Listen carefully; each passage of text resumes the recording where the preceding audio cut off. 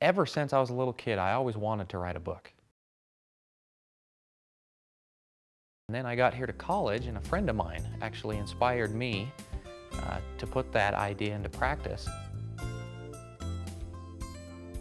About a year or two ago, I was visiting with somebody who had actually written a book before. And I was kind of asking their advice, what do I need to do to make that happen in my own life? And he kind of gave me, a more practical route to go. He suggested I do a lot of the blogging things. He said that's a much more convenient way to get a message out there. And in all honesty, that kind of upset me a little bit, because it was a lifelong dream of mine to write a book. And I know that probably from his perspective, he probably didn't mean it. He probably wasn't trying to shut down my lifelong ambitions or anything.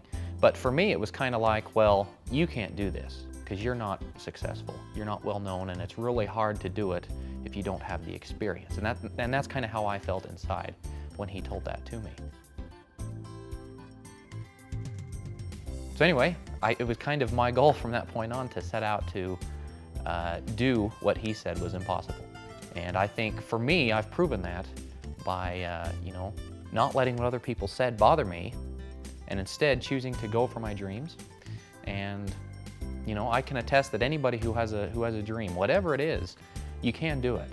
And you don't need money, and you don't need experience. If you have a goal, just go for it. And somehow doors will open, and you'll be able to achieve those things.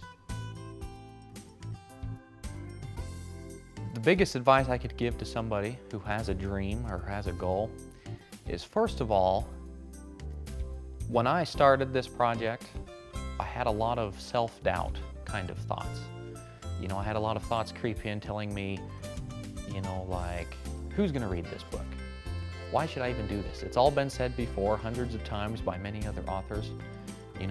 What's the point in even doing this? No one's going to read it. Those thoughts, don't let that discourage you from doing it. Because as a good friend told me once, yeah, it may have been said before, but it hasn't been said by you. And everybody has their own creative twist and their own life experiences to put into a project, which makes it unique from anything else that's ever been done before.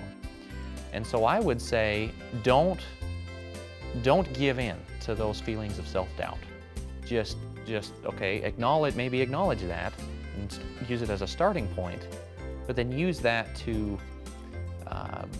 improve your idea and strengthen it. What you got to keep in mind is that everyone's a critic.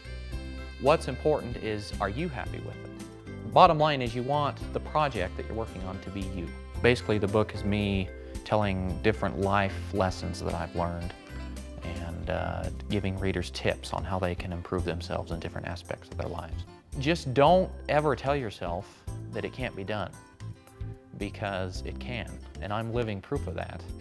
I mean, if I can write a book, anyone can.